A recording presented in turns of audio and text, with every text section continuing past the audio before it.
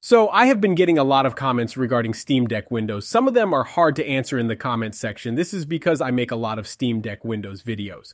So I will be answering the most common questions. To make it more engaging, on this screen I will be showing the questions so you can do them on your Steam Deck to make you Windows on the Steam Deck much better.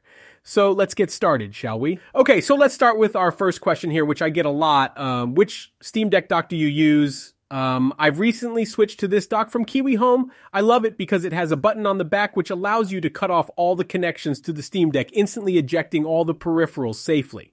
As you can see here, with the press of a button, they have been ejected. So let me tell you more about why I got this one.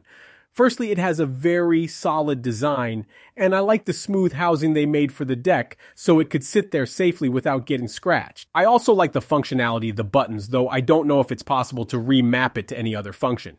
If anyone is a PC expert, please let us know in the comments below. One of the main reasons I got it is because it has the support for 2 displays at the same time, so an HDMI and a display port. You also get a USB-C, 3 USB-A ports, and an Ethernet port for gigabit Ethernet. I like they also added anti-friction rubber points. These make it almost impossible for the dock to slide on any surface, so your deck stays safe. Also, the USB cable is at the 90-degree angle, so it connects to your Steam Deck correctly and safely. Our second question is, how do you do the onboard keyboard by simply touching the screen? I get this question a lot. Even my friends have asked me about this, and I've seen on Reddit. So just follow what I do on my deck. You need to go to the Start menu and type the word typing. Click the first option that shows up in the search. After that, this window will pop up. You need to click the first option, which is Touch Keyboard. After that, from drop-down, select the last option, which will automatically display the keyboard whenever you touch somewhere where you can type. And that will solve your problem. Okay, so our next question is, when I use Handheld Companion, why does it disable the Steam trackpad input? Even when Steam is open because of this, I have to use lizard mode, which is annoying to turn on and off. I also can't even use the left trackpad as a scroll wheel because of it. Okay, so here is your solution, but it will not solve the scrolling left trackpad issue. You need to first open Handheld Companion. Here you need to make sure to stop the service and that it has finished stopping. Then you need to click where it says hotkeys. Now you need to scroll down until you find lizard mode and lizard button mode. Click on each and choose any button combination to them. This makes your problem much more manageable because you can turn on and off the lizard modes.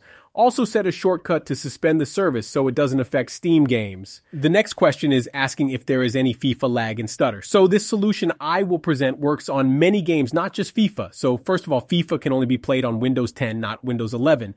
Secondly, if you play it out of the box just like that, there will be some lag, but it is so easily solved. All you need to do is follow what I do on the screen. So go to Windows File Explorer and on the left side, find where it says this PC, then here. Right? Click on this PC and then go to Properties. So after the window has opened, on the right side, click on Advanced System Settings. This will open a new window.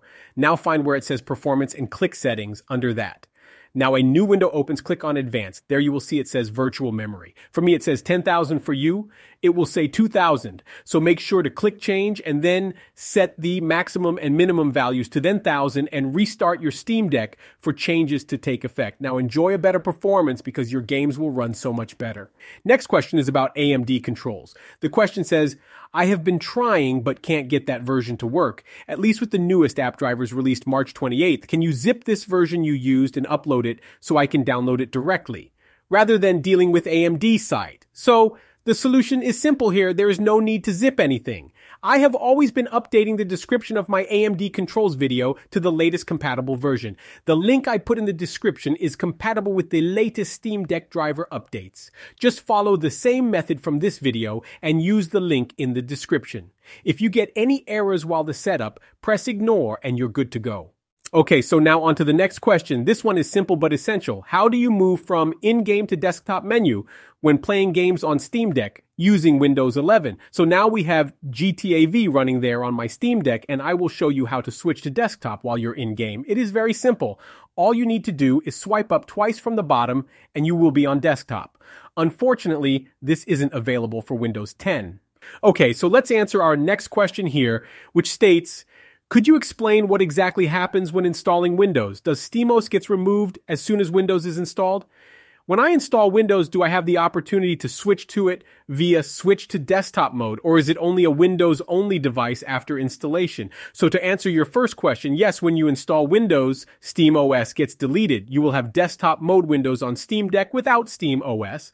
It will only show desktop Windows. There will be no more SteamOS, though you can install SteamOS Launcher on Windows. It is worth noting you can also dual boot by running both SteamOS and Windows. Just YouTube it and go to this video. It's the best one put there. Now, next question is Windows 10 or Windows 11? Which one do you recommend? Okay, the short answer is I recommend Windows 11. The long answer is Windows 10 is also good and has an advantage over Windows 11, which is running FIFA 23.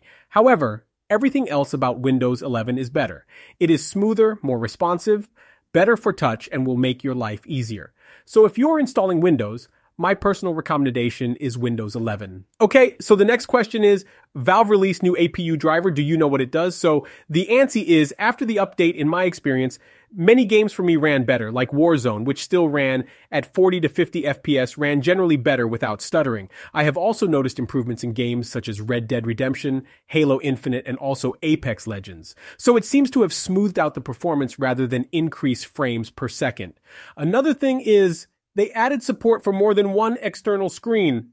Our last question for today is, do you have to remove SWICD to install Handheld Companion? The answer is definitely yes. This is stated clearly on the Handheld Companion GitHub. I have tested what it is like to install both at the same time. It totally broke my controls, and I couldn't get my controller to work on anything after that. I had to reinstall Windows to get rid of the problem.